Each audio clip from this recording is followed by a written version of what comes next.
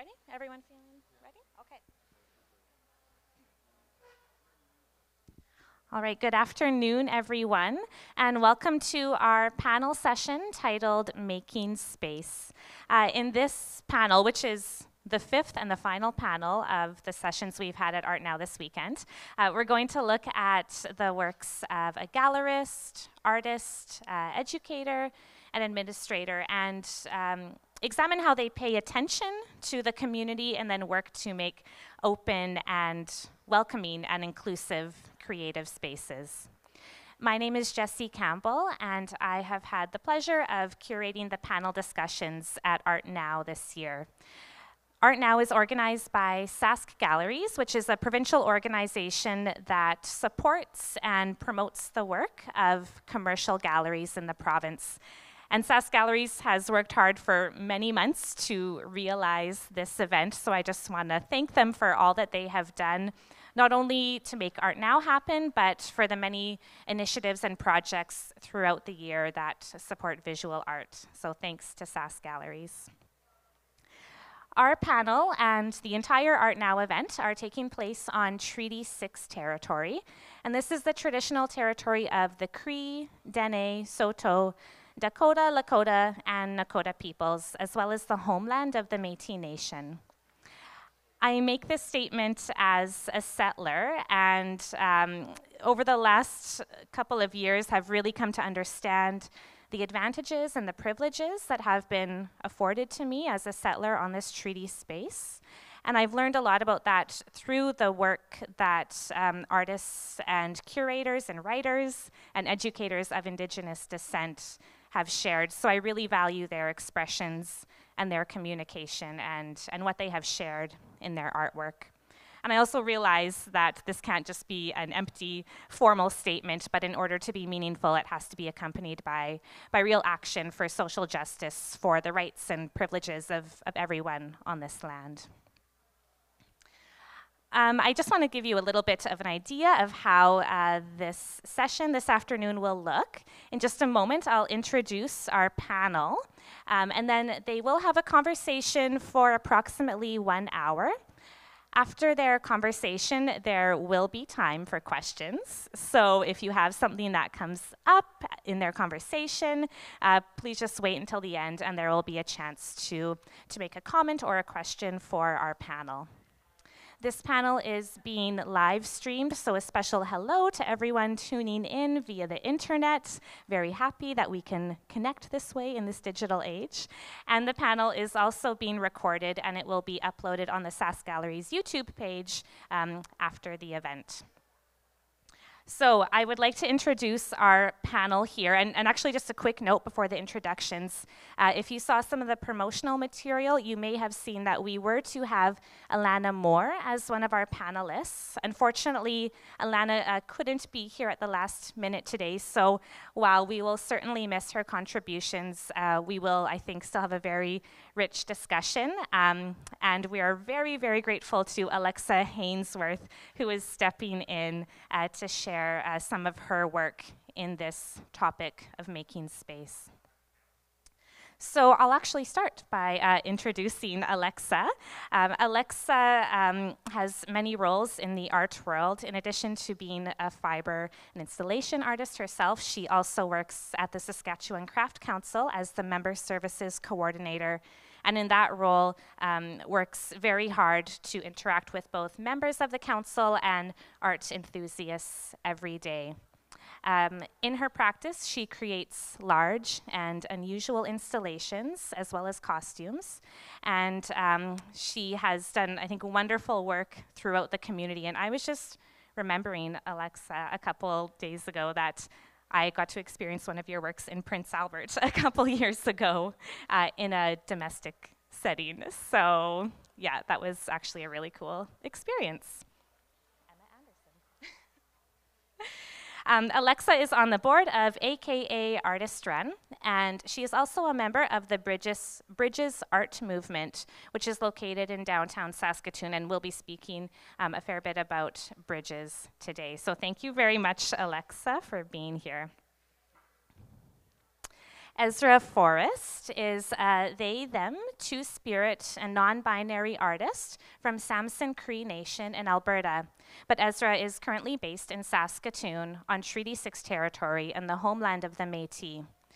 Their background in activism and Indigenous theater has enlightened and elevated their passion for sharing their views with the community through art. They are the Wapaki Program Coordinator at Choke Cherry Studios, as well as an artist of many media, including singing, writing, directing, acting, designing, and producing. So thank you very much, Ezra, for your contributions today. Levi Nicholat is our next panelist, and Levi is both an artist as well as the co-owner of the gallery Art Placement Incorporated, and he's been in that role since 2013. Levi completed a BFA in 2009 and an MFA in 2011 at the University of Saskatchewan with a specialization in painting. He maintains an active studio practice, although art making has taken a little bit of a backseat to running a commercial art gallery. Levi is passionate about supporting local artists. He has previously served on the board of AKA Artist Run Center, as well as on committees for Sask Galleries. And recently, he participated in the 2022 Emma collaboration, serving as the resource artist for the painting area. In addition to supporting artists through exhibitions, writing, and sales, he is interested in exploring new ways to make use of the gallery space to serve artists and the larger community. And to that end, the gallery has hosted exhibitions, fundraisers, and other events for the benefit of several community organizations and not-for-profits. Finally, I would like to introduce our moderator this afternoon, Alejandro Romero.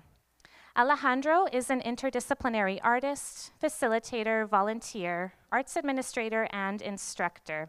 Alejandro has a passion for creating art, social engagement, meditation, and equine therapy. His leadership as an arts administrator includes award-winning public art, public performances, lectures, and public speaking. He has been artist in residence for cultural capitals in 2006 and 2007, artist in residence at the King George Community School from 2007 to 2008, and at the Green Olive Arts in Morocco in 2019. Alejandro is currently the public arts consultant for the City of Saskatoon, and he is also on the board of directors of CARFAC National, the Saskatchewan Arts Alliance, Creative City Network Canada, and the Public Art Network. Thanks, Alejandro, for moderating today, and take it away. Thank you, and welcome everybody to this afternoon. We're having a good conversation this afternoon about art and public space, and it's a great opportunity to talk like we are in our house, in our homes, very informal, about the meaning and the importance of public space and how can art can bring people together. In that regard, I want to ask all of you, one at a time, of course, starting with Alexa, can you just tell us a little bit more about Bridge Art Movement and the role in out space, public art space, space indoors and space outdoors, and what are we working towards in these times?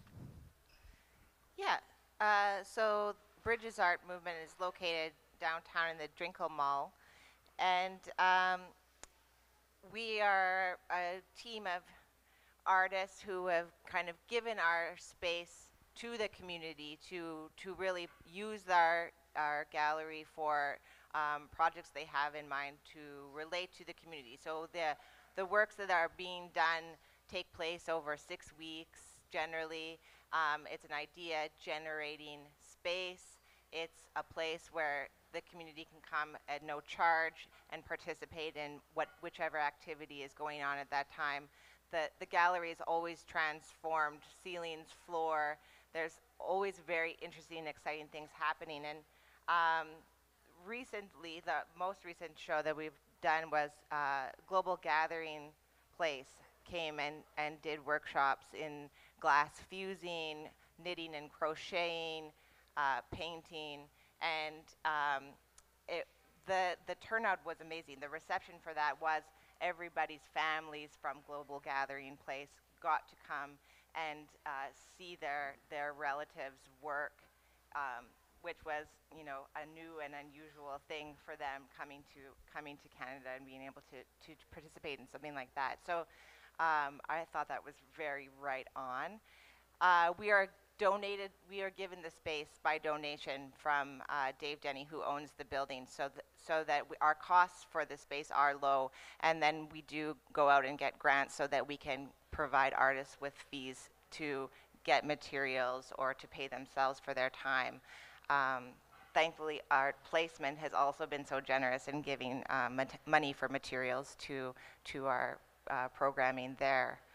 So we started in Riversdale and ended up in the downtown, but I think that the future looks bright and exciting for what's coming in the fall and spring. Ezra, same question for you. Can you repeat the question, please? Yes, it's about what is the role of Choke Cherry in the public space, and tell us a little bit more about how do you navigate the public spaces and the work that you do with artists, and what is Choke Cherry about? Choke Cherry Studios is located on Avenue J South. We currently rent the upstairs and downstairs of a space on that avenue, and art happens in that area. Art happens in the building, and we do public art installations that we do with our art, and our art is focused on Indigenous activism and inclusivity.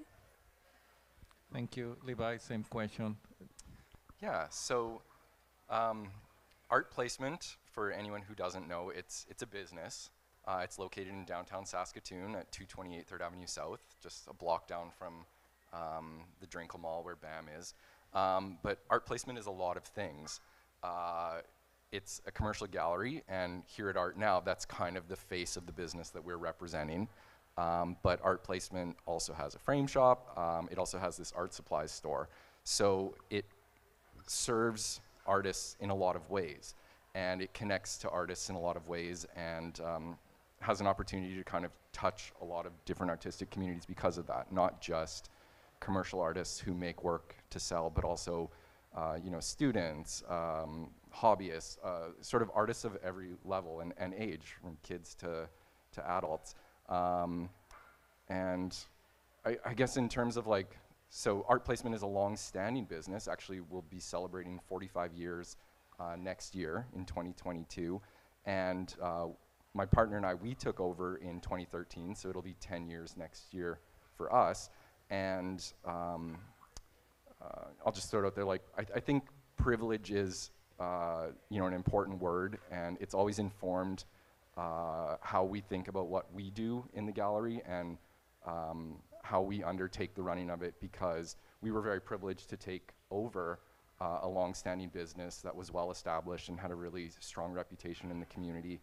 And that kind of just underpins like everything we continue to do is, again, like I just think how privileged we are to be able to exist, to have this opportunity to connect with the community and service it. And though it is a business, so we don't, I mean, we'll maybe get to talking about a project we've done where we did secure some grant funding, but in general, we're a business. So the business survives by generating its revenue, and we live in a capitalist society. But yeah, our approach is always about, we really appreciate those who patronize our business and support us, and so we consider it a privilege and an opportunity for us to give back when we can too. So it's a reciprocal relationship, and that really yeah, informs how we approach everything. So yeah, if that answers your question. Yeah, thank you. And you touched to important subjects as well as Alexa and Ezra about privilege. We live in colonial time, and there's an interest and a movement to decolonize the systems. It's very hard when we live in a system that is capitalistic, and it is based on my microphone dead, sorry. we live in a world that is very capitalistic. That's the model, economic model that we follow. So there's sometimes difficulties to navigate and create accessibility for works of art, for people to participate and take experiences in the art practice, as well as the opportunity to create the space safe for all different communities that have been marginalized for a long time. What do you think has been your successes in, and I mean successes in a very broad way, not necessarily economic, but through participation, through receiving grants, through being present in the community and being noticed, the work that you do. What, can you just tell us a little bit about how have you engaged into that decolonizing, and what projects have you led or worked with or supported in order to just contribute to this decolonizing and also create the awareness that we live in a capitalistic privileged world, and then we have to support the other people that are not with the same privilege. I will start with you, Levi. Yeah, so again, I think we exist in this capitalistic society, so we're not going to overturn that immediately or perhaps ever. But there's different ways to approach how you operate in that system. And it's a system of competition, but it doesn't have to be, or competition doesn't always have to be about like someone succeeding or winning doesn't have to have losers, you know. And so again, I think it's like, I like to think, you know, there's a compassionate capitalism, right? Where, you know, you can succeed and have enough, but then when you have enough, the extra can be used to support those who have less. And again, like, we are a business, so we can't do everything we would love to do, or support everything to the full extent or in every way that we would, again, in a perfect society, wish to do, but we can do what we can when we can, and it's just about like always keeping that possibility in mind for us. And for you, Ezra? At Chokecherry Studios, we believe in inspiring artists from the core community to explore themselves in what they believe to be powerful to themselves. So by decolonializing art in the core community is just by having them exist as who they are. Chokecherry Studios, our foundations are serving and helping the youth, mostly Indigenous. 90% of our youth are Indigenous. So just by existing as an organization that serves mostly Indigenous youth, that is our decolonization. Thank you. Alexa, please. Well, I'm thinking about this in terms of the work that I also do with the AKA as a collective. We call ourselves a collective because we're tired of looking at it as a board, and we want to break down kind of the systems of oppression. Who are the people that we are serving? What is the community we are working in?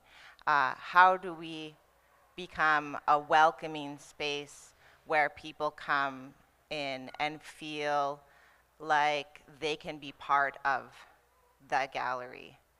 I would say that at each meeting we do our, we check in with one another. So we talk about what our day was like, or what we're working on, or how we're feeling about our time. And then we talk about land acknowledgement.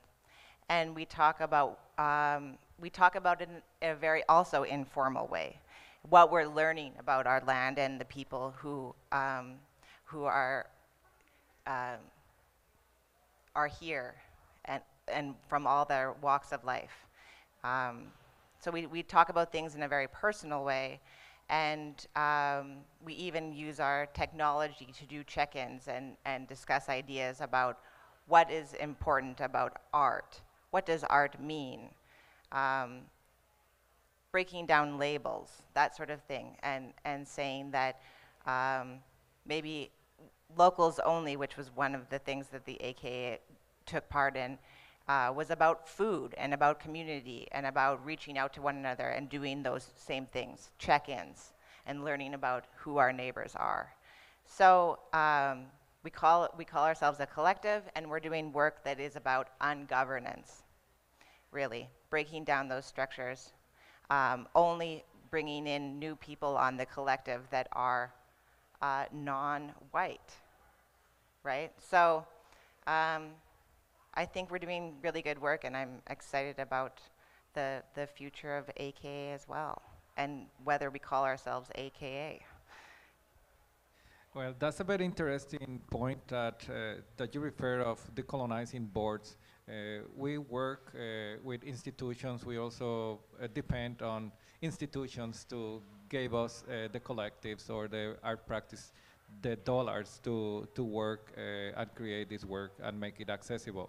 And there's a mandate by the government that this work has to be accessible. The work government is rightfully so doing their best way at how they can to try to support this. It's for the organizations to just look at the programs that they have and investigate research and then bring all those components in order for them to access these grants and this funding, which in the latest years have been a very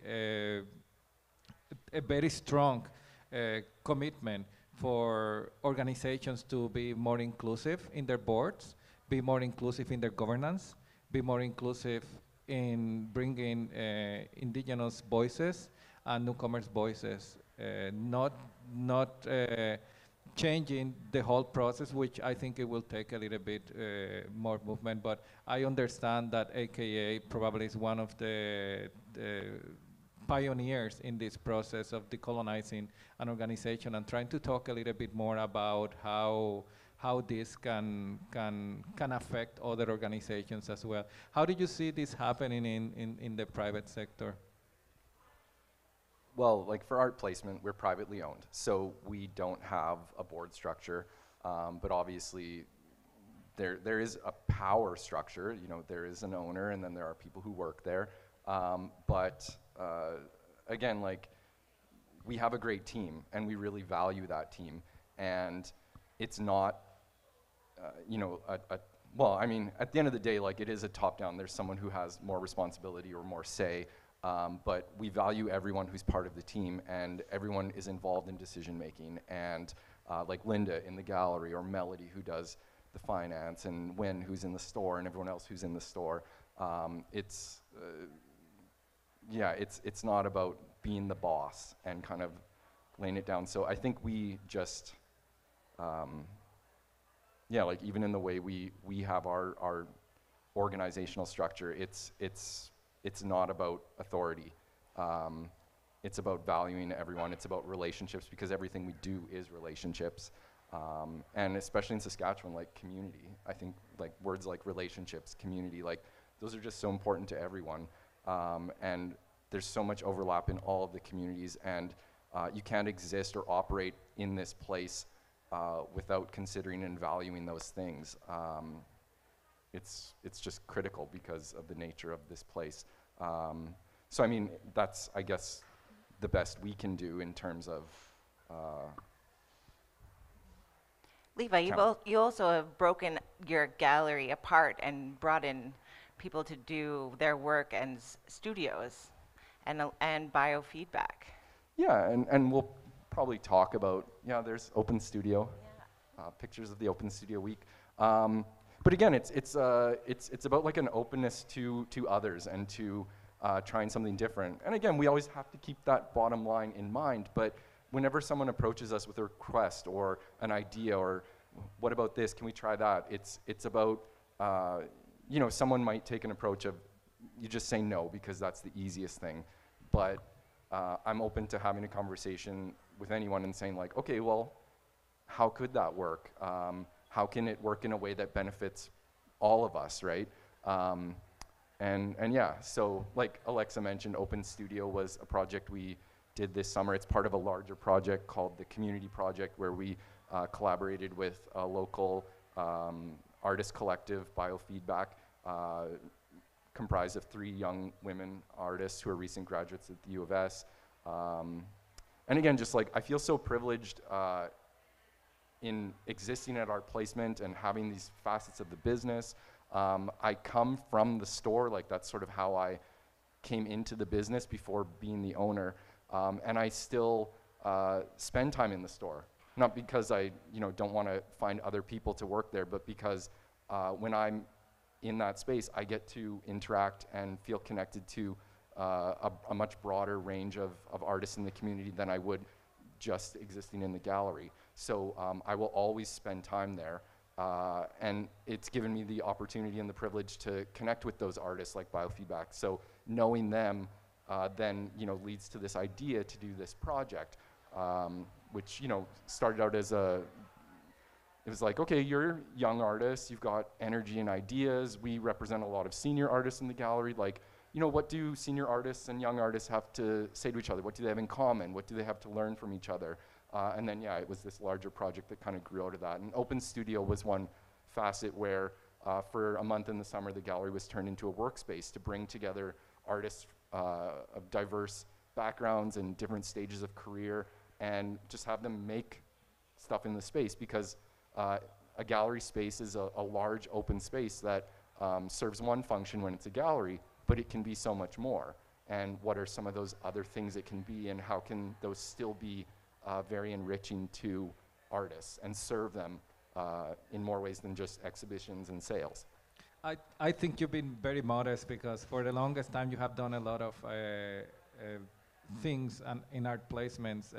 You also have access to materials that are considered for some other places that are, and I'm talking about the Montana paints and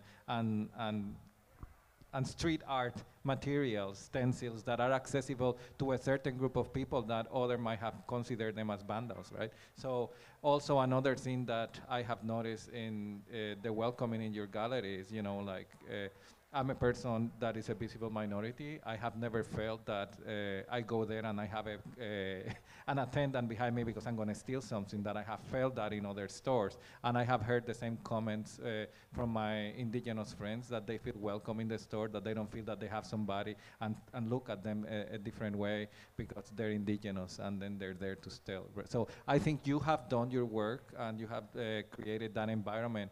It's a different way to decolonize as well. And for you, Ezra, you are an indigenous organization, Indigenous Voices Core Neighborhood. How do you, through partnerships, how do you engage the other communities in order to bring that reconciliation together? At Chokecherry Studios, we're very youth-led. So we let the youth lead the conversations. What they need is what we provide for them, what we hope, not what we provide, but what we want for them to have. So the youth, should they feel that they need something at Chokecherry Studios, it is our responsibility to help them get there. So with our partnerships, we like to think of it like they're close, like almost like a family member, because at Chokecherry Studios, we're a very young organization, and we firmly believe in who our partners are. So we let our youth lead that conversation. What they need is what we provide.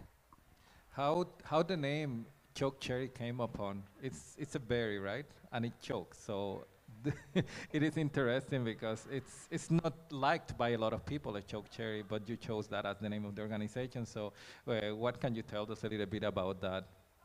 That's a story I'm still trying to find out. Well, I know that your work might have been invested in social activism, and it are public installations that people are welcome, and they have a little bit of a co-creation in the process, and how people participate also co-creating the whole process. You have been invested in few projects in the city. Can you just give us an example of one or two projects that have been successful in terms of reaching people that you might thought that you wouldn't touch? Yeah, we had an Action Council Canada Day on July 1st. As you can see here, we have a photo of a youth making a medicine pouch. Our art installation that we did at Council Canada Day was a community involved art installation where everyone tied a tobacco pouch to ribbons that were hanging from a tree, because there is no art installation in Saskatoon that represents the missing children at the residential schools. So at the end of our action at Council Canada Day, we had the community receive tobacco ties from each of the youth at Chokecherry, and the community took turns helping each other tie these tobacco ties to the ribbons that we hang from the trees to honor those that did not return from the residential schools, or also those that went to residential school. So that was something that we did. And the tobacco ties, we made 1,000 tobacco ties. We made 500 that were red to honor the missing and murdered Indigenous women, girls, trans, and Two-Spirit. And we also made 500 for the residential school survivors as well. So we hung 1,000 tobacco ties that day. And it was such a moving experience because everyone took their time with it, and it was ceremony, which is something that I wanted the community to experience at Chokecherry, because at Chokecherry Studios, we are very Indigenous focused. Everything that we do at Chokecherry's is to honor where we come from. And the art installation that we did was to represent our commitment to the community. Thank you. And Alexa, I know BAM has been through a lot of different phases, but they have kept the core of being accessible and bringing very contemporary, fun projects. Some of them have included even animals in some of their exhibitions. And then you've been active participating also in festivals that are more for a larger audience that is not only the artistic audience. How did you go through a process of being inclusive and also being selective in the process of curating what goes and what get exhibit and when? Oh, well, I think we could always be more inclusive. We are all white-facing groups, members of BAM. But I feel like everybody who participates in doing an exhibition or a community project, those people are also, I feel, members of BAM. So if you've had a show with us, you're part of our team, I believe. And here we have Brody Burns, who I think he was just about going into his BFA program at the U of S when he did this show. And again, transforming the gallery and using, you know, his heritage, his background, his color sensibilities, his thinking about, you know, nature and the expanse of how we're connected, these power lines, was a really beautiful and touching work. I was really pleased when he came in to do this work that I tapped Kevin Pies on the shoulder and said, you know, we're going to have this person come in and do this work. Would you meet him? Do you know about him? And I feel really great when I can connect people together. So they met, and I think that they went to an Alberta show to do a fair together of work, and so pleased to make that connection for both of them. Yeah, we've done things in the downtown, postering, so bringing art to the outside of the building as well, and I don't think we hardly said no to anybody who wanted to give us an image that we could put up, and some of them were quite provocative and powerful and meaningful to where those artists came from, and it was such a big group of artists. I think maybe like the 22 people or something like that were able to put work on the street. Then we do fun things and invite people like there's the posters, and Levi was great, and he put them up for us and sold them so that artists could take home a little bit of money. And of course, we got a pussycat on the right there, so we had Street Cat Rescue come in, and we just built like cat towers and painted funny things and made cat toys and let people come in and pet kittens and maybe take them home. So there's always something different and unique, and that people can feel unafraid to come in and spend time with us, because it is always so joyful and colorful, and it's about the community.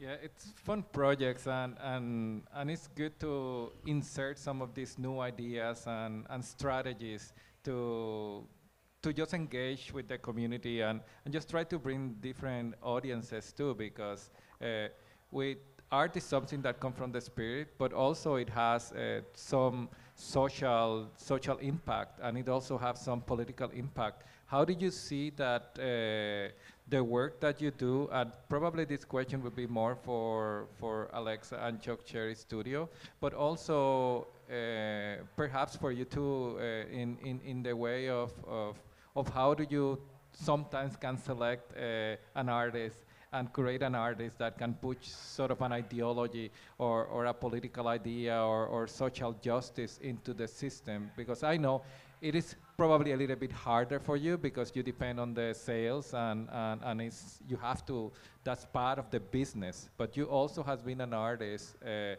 understand the hardships and the tribulations of how to contact with a gallery and be declined and be rejected, right? Because your work might be too political or so it's not a sellable work. So how do you make space for artists in those regards?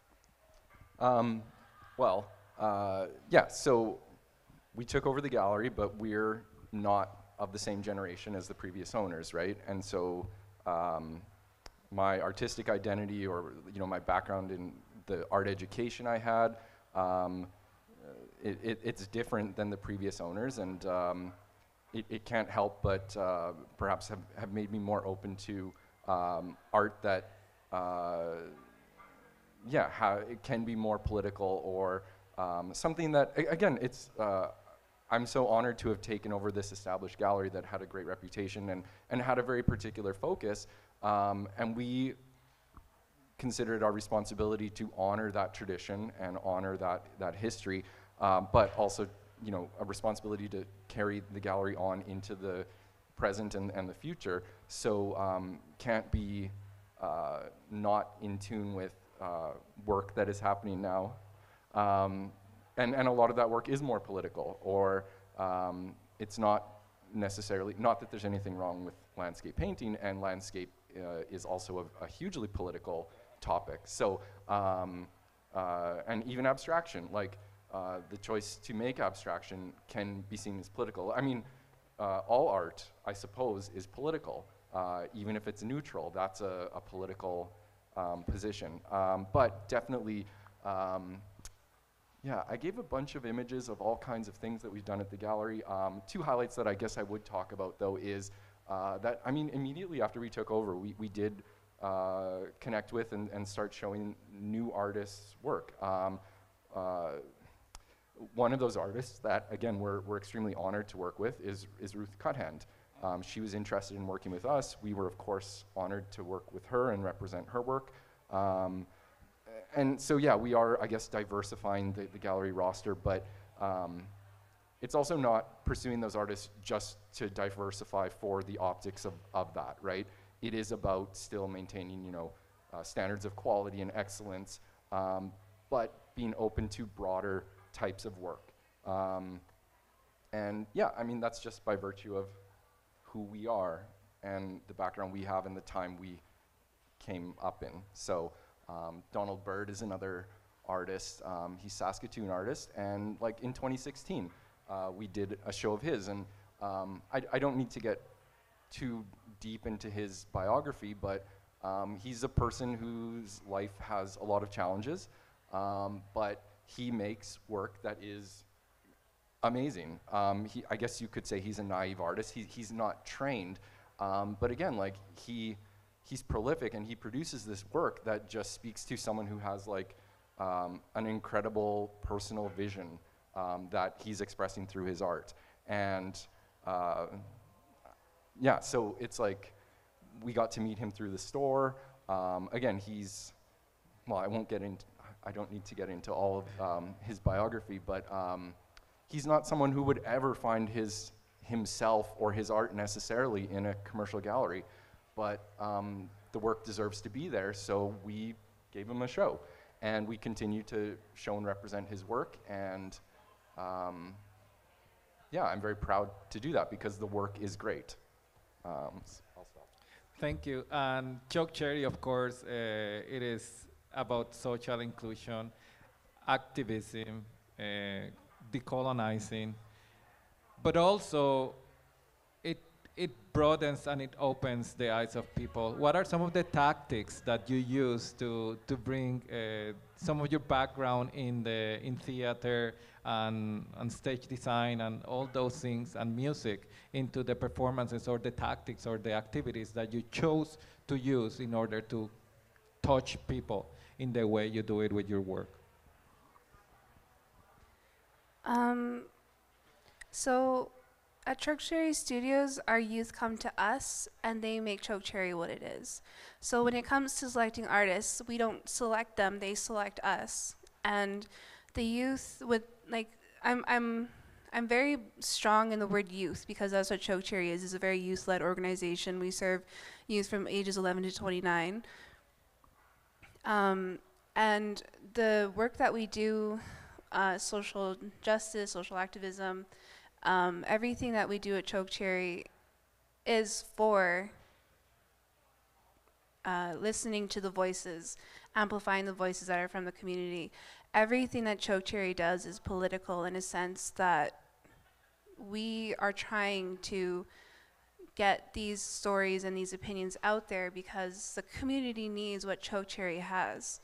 When I was hired at Choke Cherry Studios, yes, I had a background in theater, but my dream was to bring my art to Choke Cherry and help the youth learn about what other ways they can express their art. So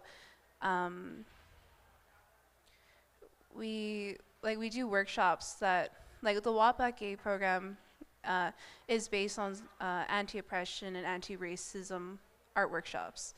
And in my theater career, just a little bit of a background, is all the shows that I've done have been in political nature to raise awareness and to amplify the voices of the community. And that was something that I wanted to bring to Choke Cherry Studios. And at Choke Cherry Studios, we try our best to decolonialize the system that is in Saskatoon. Because at Choke Cherry Studios, we try not to think of it like there's like a level of everything, like a level of who has the higher voice than other people. We have our goal and our mission, and instead of like it being like up, like we have it, everybody in a circle having an equal chance to be heard and an equal chance to speak and to represent their art. Thank you for that, and that's a good practice for every other areas and every other fields where for centuries has been top down, and there's always the head, and then all the others have to do the work. I think there's some power in the process of sitting on a circle and everybody's at the same ground level, equal boundaries for everybody, where everybody have the same opportunity and time to connect and to care for one another, and then it is a collective process. It is not the work of one person, it is the group of the voices of a lot of people. And that's a great opportunity for reflection and an invitation for other organizations and an invitation for other groups and inclusively government just to think differently of how we relate to one another. So thank you for some of those practice and tactics. And for you, Alexa, in VAM and all the work that you have done as an artist and what you have brought to BAM as an organization and your trajectory as an artist, you do fiber arts. There's not a lot of that is non-traditional. And in that process, a lot of people are not in touch with some of those practices. There's a lot of education in order to just bring across your ideas and the topics that you bring that at times, most of the time they're very powerful, but you do it in a very settled, gentle manner that is out there, and then people go and they are playing because it's very playful and they don't even know that the work that you put in there is a little bit subversive, but it's a very settled way. Can you tell us a little bit about that process? Yes, so I became a fiber artist because it's what I wear, and it's lightweight, and there's something about the materiality of the fiber that everybody can relate to in some way. So it's about protection from the elements, and so it gives people kind of a sense of security in that way. But yes, there is also something that is a little strange. So I try to get my audience to come in and really question what is the material, how are they feeling, how are they relating to my work. I want people to kind of exist within the structure and become part of the artwork itself. I really like just going back even to what you're saying about, like sitting in the circle and everyone kind of being on the same level. My work, it's expansive and it makes you feel like you're kind of floating in space. I don't have an image of any of my pieces up right now, but that's okay. So they're really bright and really colorful and kind of canopy and kind of biologic, and so that there's a relation to your body. And I do feel like everyone kind of is on the same plane when they come in, that they are all they're all floating. And so again, there is no hierarchy of, you have to understand it this way. Everyone brings their own interpretation to what they're seeing, and shadows and theater kind of play a part in that, and you become the player. And in that process, sometimes you invite people to work with you and they contribute, they have a contribution in this final piece. And how do you navigate into that process that they feel that the art is also part of them? Well, recently with working with biofeedback, they did it in a real way where I laid out lots of wild, stretchy, and sparkly and colorful fabrics, and people could pick and choose what they kind of related to, and could build an installation with each other. I think we had a group of like 12 people cutting, sewing, and gluing things together, and then hanging it on an armature that I created in advance. And it was just really fun to see what materials people were drawn to and how they would relate to it, and what kind of how their imaginations would run wild, and they could make little strange kind of pouches or creatures or stretched little things that would sit in this armature. So it's just a really fun way of getting people to play and let go, and again, be part of the work. So what I hear and what my audience can relate to is this is community work, and in that process of working on that community work, the artist is leading it, but it also have to surrender a lot of power, and there's a freedom that comes through that process as well, to not be too attached to these materials, into these material objects that we create and put out for public to evaluate and sometimes to judge. What do you think about the public space in general when you put because one thing is when you are inside in your territory, in your space that you can choose to invite, but what about that space that is contested all the time, that it belongs to everybody and no one at the same time? And I start with you, Alexa. It's exciting to see how people relate to my work when they're not expecting to. So on the street, if I'm doing a kind of intervention or that sort of thing, it's I love the transformation and thinking about site-specific work, how you can take over a space that maybe wouldn't necessarily be looked at. You would glance at it and keep walking, but once you put something in, how that highlights that space. And it's intervening on, you know, the everyday is what it's all about. Artists are activists, and we make art because we want to be pushing boundaries and creating work that matters in this moment. Yeah, and for you in Choke Cherry, how do you select that public space to do your activities, or you're doing your performance, or you're doing your presentations, or your collaborative work? So at Choke Cherry Studios, we have like a public space that we have upstairs, an art drop-in space. And we have the youth come and do the workshops there. We have them make their art there, share their art there. Indigenous existence is resilience. And so by having the youth in the space, we already are making art and resilient against colonialism and genocide and all of that. But one thing that we do is we go to different areas in the city to present our art. So last night I went to Nuit Blanche, and Choke Cherry Studios did a spoken word / rap at Broadway Theater. And it was so beautiful to see the work that happens in Choke Cherry at another space. Because it is on Treaty 6 territory in the homeland of the Métis, it feels like everywhere that Choke Cherry does art, like it belongs there. Like it doesn't, like Choke Cherry Studios doesn't need an invitation to have their art showcased. We make our art be seen and be heard just by existing as we are. I like that. That component that you said, to be seen, and it belongs no matter if they don't need an invitation, right? Because art shouldn't be invited. Art is, and it should be everywhere, right? So in these terms of colonialism, I appreciate that work that is there and it exists, and if people don't want to see it, they have to see it anyway. So that's great. And for you, Levi, you just, again, it's a little bit different when you're running a gallery that is within certain boundaries of economics and certain boundaries of infrastructure that is owned and is private. But sometimes you just take the risk to go outside or open your windows to people to see.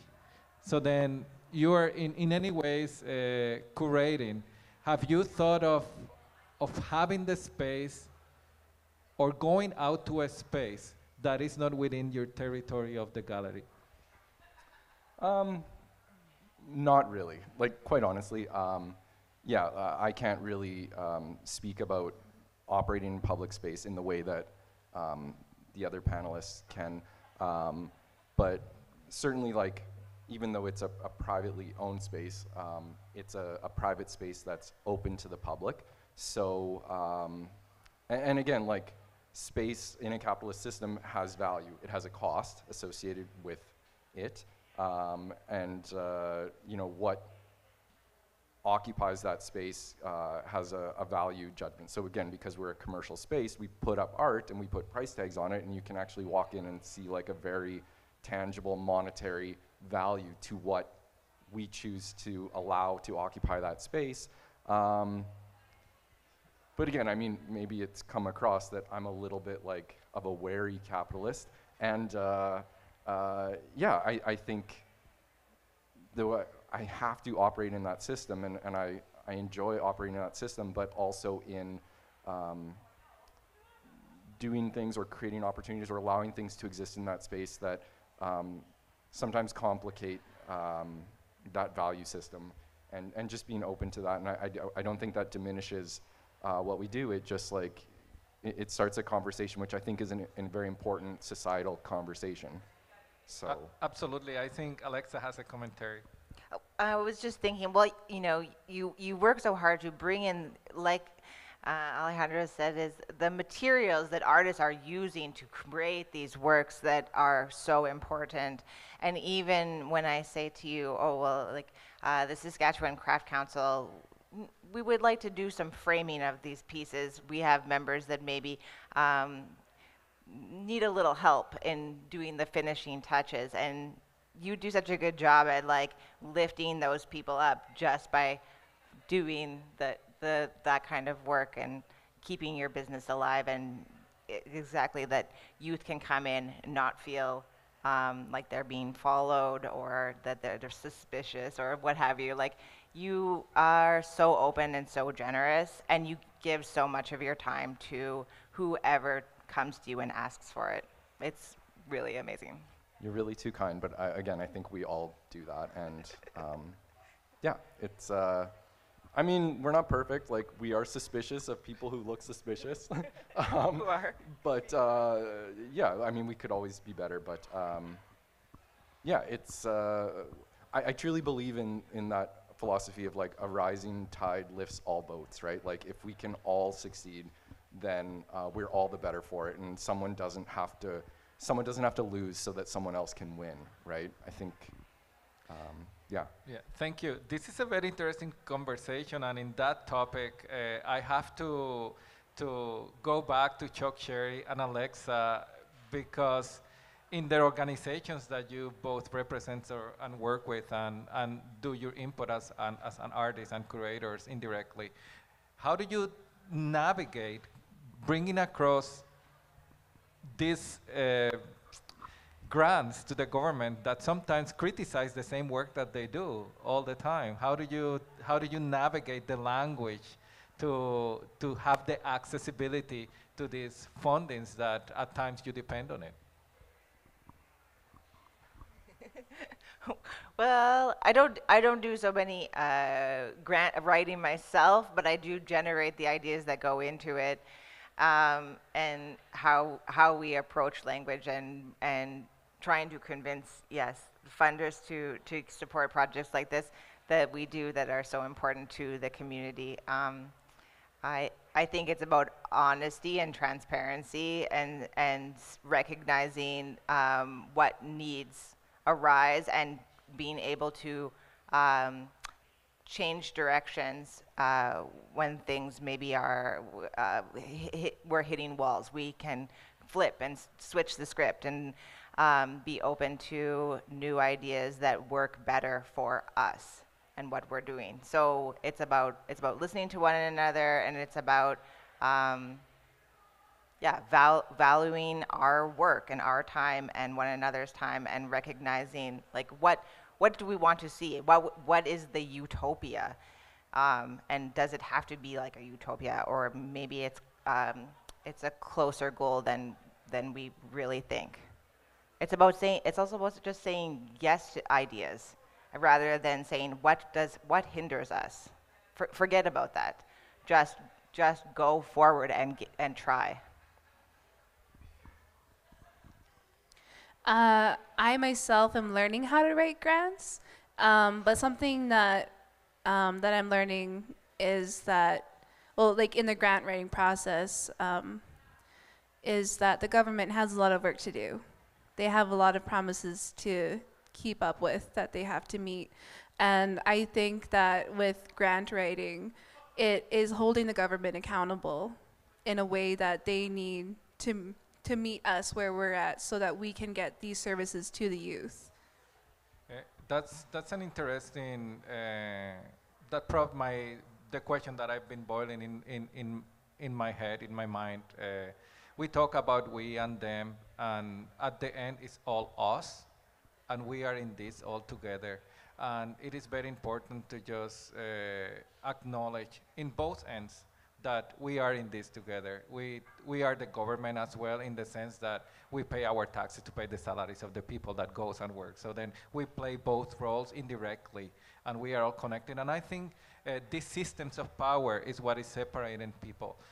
And you mentioned, and that's what the next question that I was going to ask, it was a perfect flow of it, because I was going to ask, what are some of the challenges that you find to in the process of bringing your art outside in public space, the challenges that you find of bringing across the work that you do to a larger audience that can understand without judgment?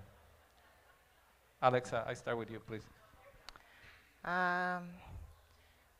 I think it's about, yeah, the what is power and what are the stakes of power, and like what are the stakes involved in power dynamics, and um, really really snapping it, breaking it, and doing work with integrity.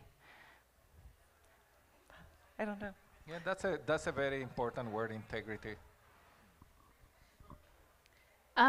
I think one of the challenges is that um, sometimes people just don't want to listen.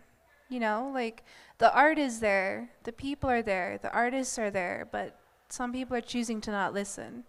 I think one thing too that is a challenge for art in general is just that people see what they want to see sometimes only, and choke cherry art isn't meant for it to just be seen. It's meant for it to be heard, for it to be digested, for it to be in the spirit, in the home fire. So I think more willingness to listen, and also more willingness to learn and to reflect more on how they play a part in on their side of what art is presented to them. And for you, Levi, it's not about grants, but it is in your process of what you choose to support, right? And I know you have supported a lot of people in the city, and you're very modest about it. Well, I guess what comes to mind is like the challenge when you have an established identity and then you start to do something a little different is you risk alienating. I mean, you're kind of reaching out to a new audience, and you risk alienating the audience you already have, who has certain expectations of what you do and will put out in the world, and what you value. And yeah, like it can be a risk. Again, I don't think it's like we've thrown the baby out with the bathwater, right? Like, and again, I truly believe that Saskatchewan is an art community that has so much overlap. Like there's, students, there's like the commercial scene, there's like maybe public or artist run center, and like if you had a Venn diagram, 95% of it all overlaps in the middle, right? You see the same people out at, like everyone who supports the art supports kind of all types of art in general.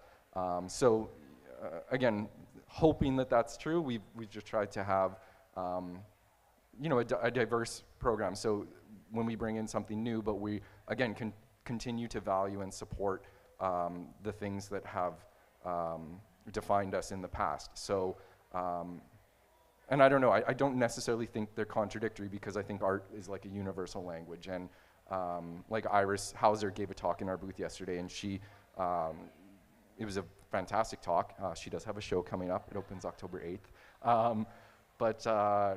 She talked about a particular painting and the sort of the specificity of her experience that inspired this painting, but how behind that very specific story there is like universal experience or emotions that are kind of embedded in that people who haven't had the same experiences as her, but can feel or can experience those emotions in the work that resonates true with them, even though they're not getting exactly what she experienced or the story exactly as she's telling it, but they're feeling something. And so yeah, I think artists, even if they work in different ways, I think we have more in common and more to share and learn from each other than differences. So yeah, art can definitely be something that connects people, and yeah, that I think is how it works. Yeah, thank you, Levi. Great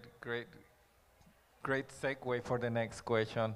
What do you consider in Choke Cherry a successful art project or an art activity?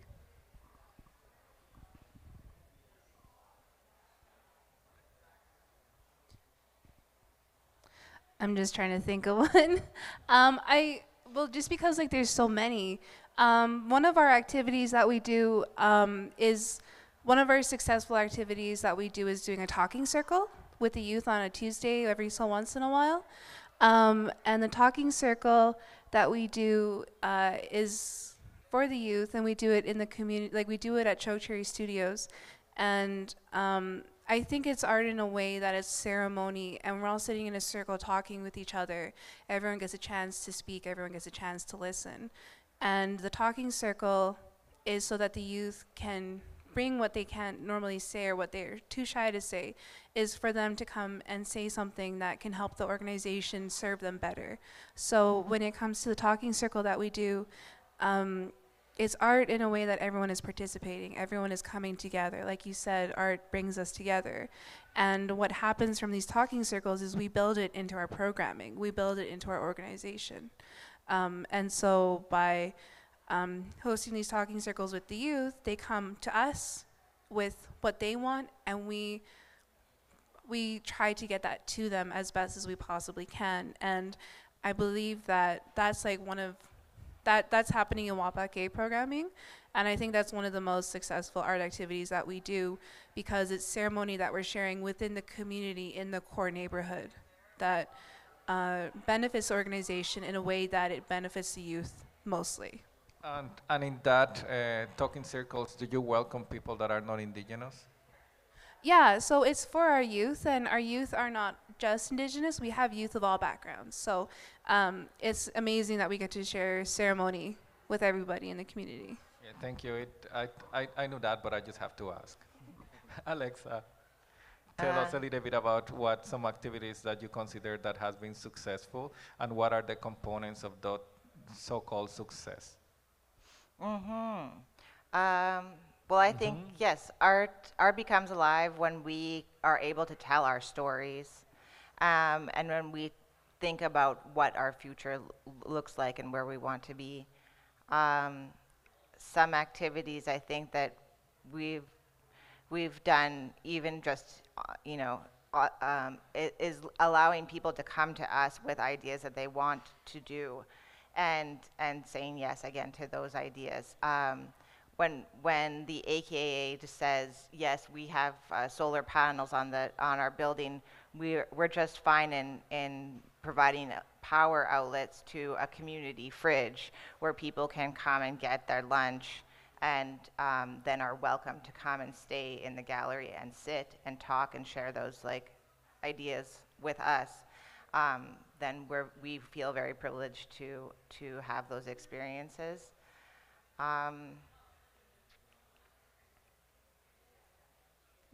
That's a great example of an activity that is very successful, because there has been a lot of conversations about the gentrification of 20th Street.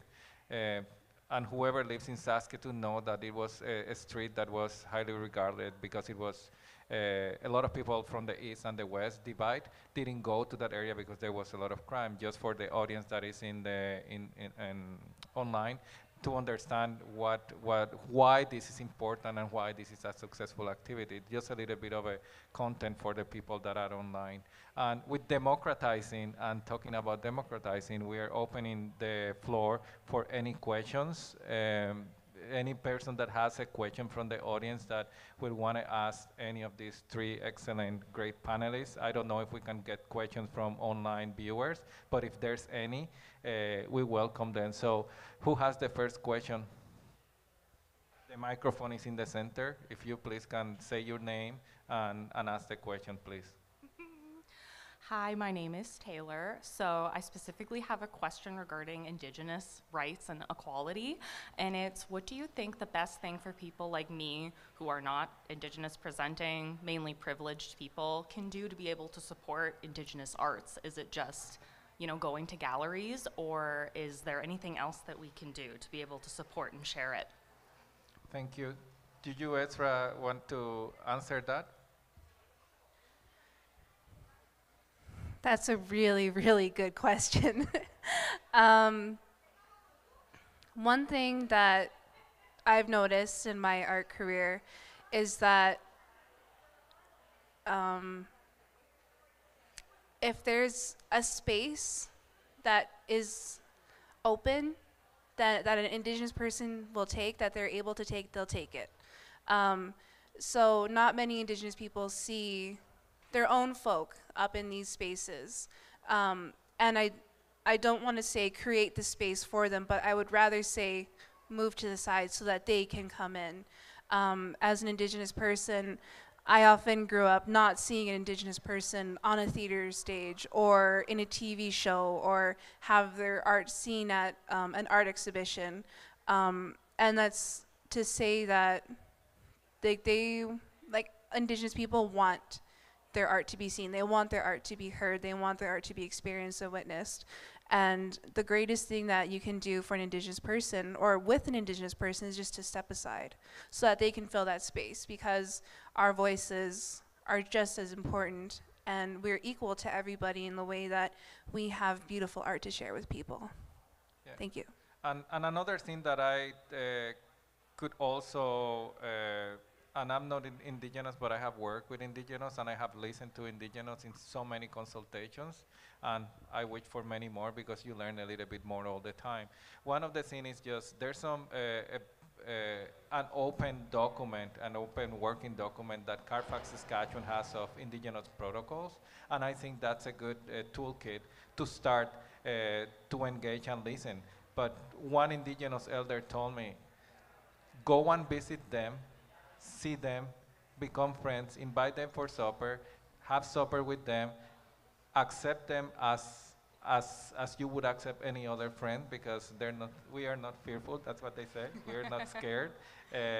And if you don't feel welcome, it's okay, keep trying, keep trying. Usually Indigenous people is very welcoming, but just keep coming, keep coming, keep coming, don't give up. They have to see it and they have to trust you, because the relationship has been broken for so many years. But when it's open and it's legitimate and it is respectful, then you are one of them. They adopt you as part of family. So it is very important to keep that in mind, that it's not just show up and bring something to share, right? Like if you go to a potluck, just bring something. It's like coming to visit them, just always bring a gift.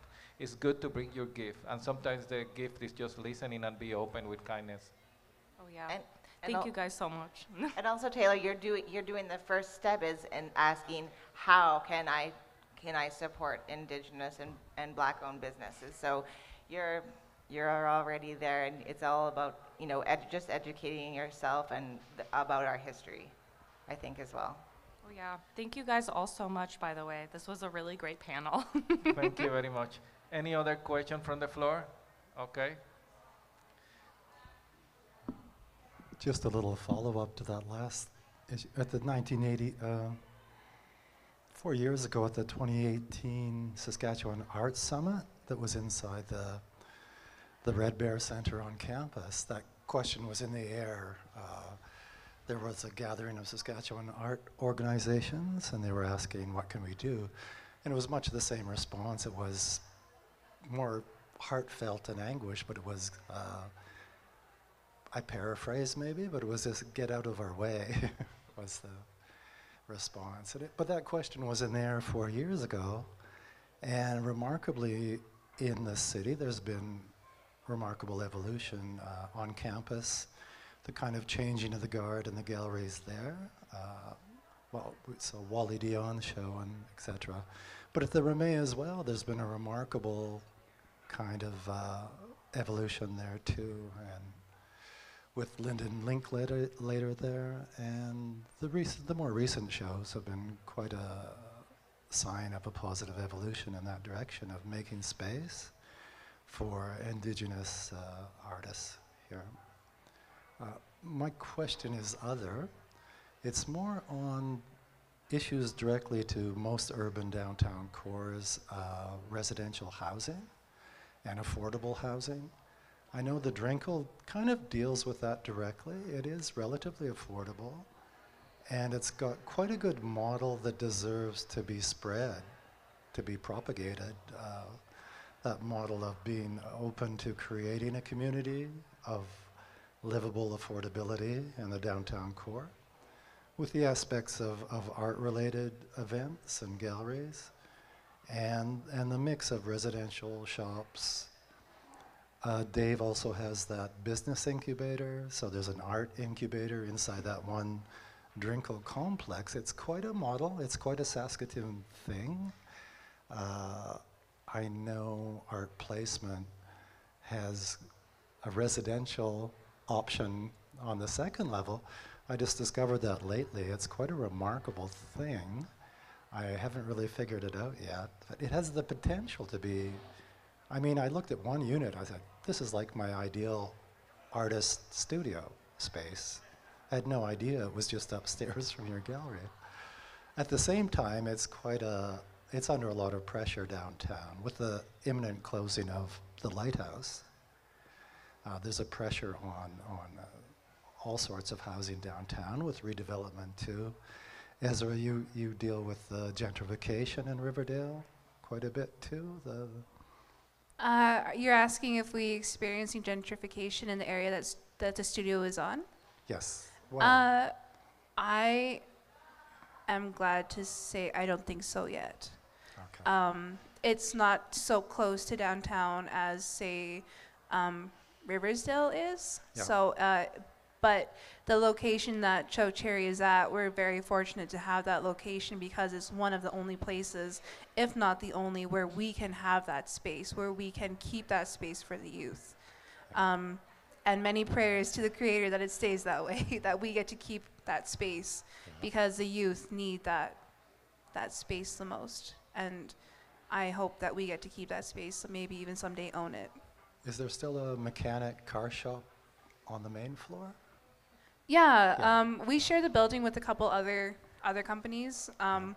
Our hope is that we get to have the whole building for other programming and other purposes, but we do share it with other companies as well. Yeah, I looked at that space about 4 years ago and kind of chickened out a bit because of the car shop downstairs, but good deal. I just wanted each of you just to speak to the quality of affordable residential housing downtown is kind of a backdrop for the arts community to have the resources to do everything they want to do with their private resources. Yeah, I think, well, it happened with BAM that we were in Riversdale and then using it as studio and gallery, and it was really great to be across the street from AKA Pave. Well, we could be, because I think it made it more accessible for you to do like art walks. Riversdale is lovely because there is space for studios. There's painters, there future artistic minds, and Cho Cherry, and there's so much going on with young people just wanting a space to create and a place for people to meet. And it's unfortunate when when we do get pushed out because businesses want to move in, restaurants and bars.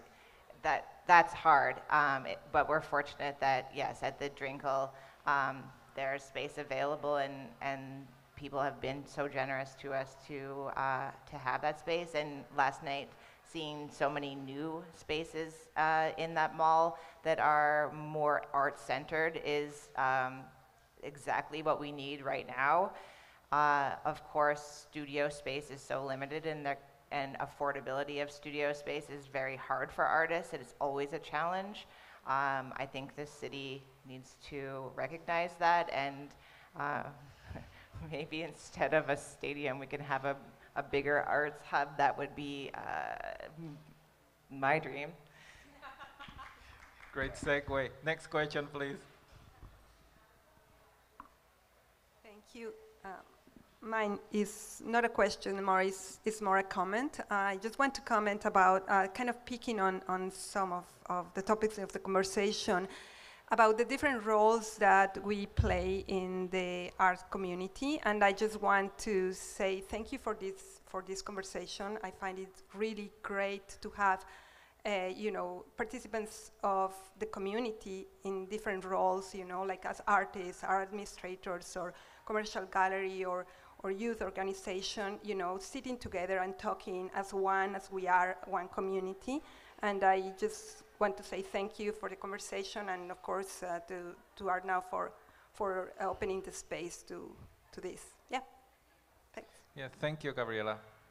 So now it's your turn to just ask questions between each other. So if Levi, you have a question for Alexa or Ezra, just your first.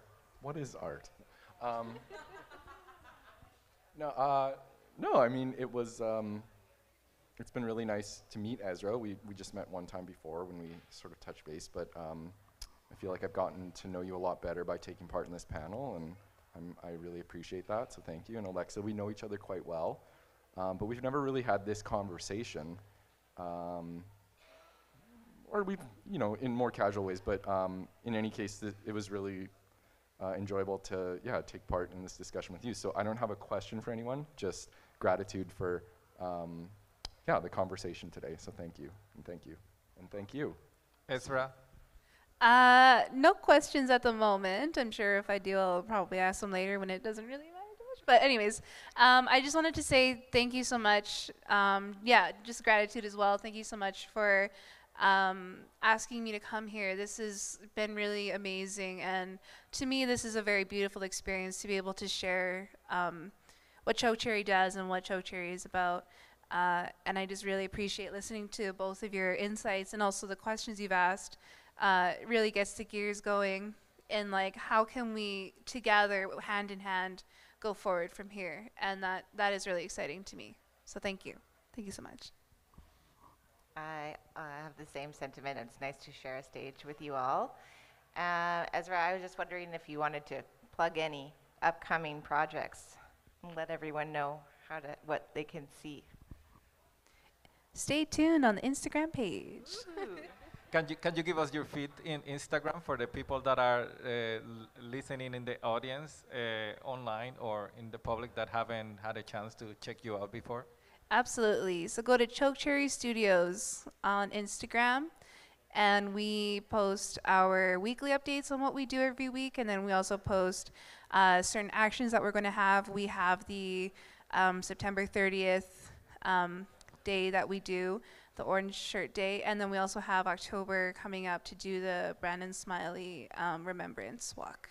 So we do a lot of things, and we post them onto our Instagram so that the community can meet us where we're at to do these things together. Like I said, hand in hand. So thank you. So I don't know where we are with time. I don't keep time, but I have an intuition about time, and I think it might be 5 more minutes. Oh, great work, you guys. Yeah, so I also want to just extend my gratitude to all of you, these excellent panelists that I have personally met in different random occasions, some longer than others, and we haven't had a chance to just sit in a living room and talk candidly about issues of importance and issues that matters to the community. We are in all this together, and we have to support one another, and it is very important to also the senior artists that are not represented here, also to understand that there's space for them, and then there's room for the senior artists too, and there's opportunities for all us to come together, the commercial artists, the hobbyers, all the people that are in the crafts. We have to do it ourselves because it's not going to come from any other enterprise, and we are in this together. There's changes coming, and it's very positive. I'm very grateful again for Jesse to creating this panel and giving me the opportunity to moderate this afternoon with all of you, and Art Now for putting it together, and all the sponsors that might be 20 and I don't know, don't have them in hand, but thank you all, the audience online, and every person that make time in this beautiful day outside afternoon, probably one of the last days of the summer, fall, that we can be out wearing shorts and enjoying the day. You just make time and we're here with us listening and these conversations about art. So thank you again. There's a lot of things coming, and I think with the conversations that Alexa just posted about the arena and the space for artists, I think it is very important to acknowledge that there's a lot of artists that has been displaced for the last 10 years at least in the city. There's not a lot of affordable studios for artists. I know there's a group that was working, Art Space was working to sort of find a location that they could create that home space, workspace, but it hasn't been successful. They're still working. But we have to support these initiatives. We have to work together. We depend on businesses like Levi with all his enterprises, the diversity of his portfolio, and also him as a community member that, as you have heard, he has supported in his role as a private enterprise. They're not the enemies. They're sitting with us. They're with us also working. We just have to understand and give the place to know that there's certain boundaries in all of our places. And it's good to just respect those boundaries and cross them sometimes when it's needed. So thank you for modeling that to others. You're a young artist and a very well artist, and I hope you keep doing your work. And same for you, Ezra. It's been a pleasure. It's great to see your passion. It's great to see your focus. It's great to see your intention in the work that you do and how many people you touch and you reach with the work that your group, your youth does. Thank you for listening to them and to providing them a safe place that is so needed, and engaging all the communities are welcome there. So thank you for that. And Alexa, it's always sweet and nice to see your face in the community and all the work you do with BAM, with the Craft Council, and all the hats that you wear, the ones that you make and the ones that are you don't make, that are just given to you. You do a great job, and it's also very appreciated. And Jesse, again, we met a long time ago, and it's just great to have you curating, and it's an honor that you just thought of all of us to be with you here, just candidly, again, sharing this time. So a big thank you, a big applause for the panelists, and a big applause to our technical lady as well. Sorry, I forgot your name, but thank you. And the audience, I hope you just see it and repeat it and see it all over and over, because there's a lot of good conversations and good topics here, and I hope this triggered new conversations about issues that are important to talk about. So thank you and good afternoon, everybody.